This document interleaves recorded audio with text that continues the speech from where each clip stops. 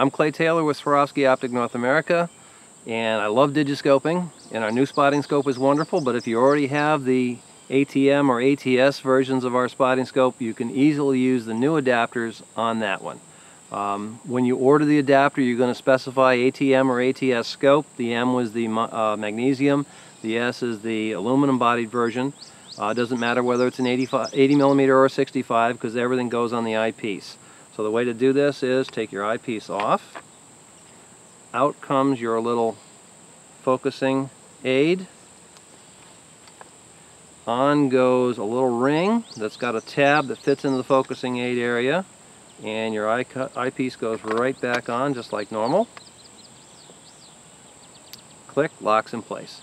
Okay, now what you need is the specific adapter ring for these scopes, and I found it was a little easier to take the eye cup off and get this thing on that way. This will slide down, and I can replace the eye. Oh, I'm going to put the back ring on it first. There we go. And then your eye cup goes back in. So now, whether you have your camera with you or not, the ring is going to be here. You can leave it on the scope at all times. If you want to zoom, look through do normal birding, you do your focusing, you can turn this and it's turning your zoom. Everything works like normal.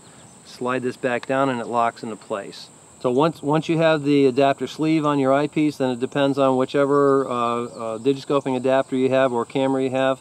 This is the DCB2, which is obviously the new incarnation of our old DCB. The people used to love the fact that the old DCB would flip their camera up out of the way. This is now a much more compact, easy to use adapter, flops in place, locks in place. To adjust your camera, very simple. Loosen the screw, lock it in place. Loosen this to be able to go side to side, closer or nearer to get your lens at the optimum position, and away you go. You can even loosen this up to go to portrait view as opposed to landscape view, and if you want to take it off, just pops right back out, and everything stays in place that way. So it will take small interchangeable lens cameras like a mirrorless camera with a pancake lens, but to be quite honest with you, the fact that we now have the tls-apo that will fit on a mirrorless camera as well as a traditional DSLR, this lens is the only lens in the world that was designed for Digiscoping behind spotting scope eyepieces. It was designed at the same time as this entire optical system. It's a 30 millimeter pancake lens, meaning on my Micro Four Thirds system camera here, when I slide it onto the eyepiece and lock it in place, I now start at about a 1700 millimeter lens and go on up to almost 3000 millimeters by the time I zoom my zoom eyepiece. You can get some absolutely remarkable pictures with it.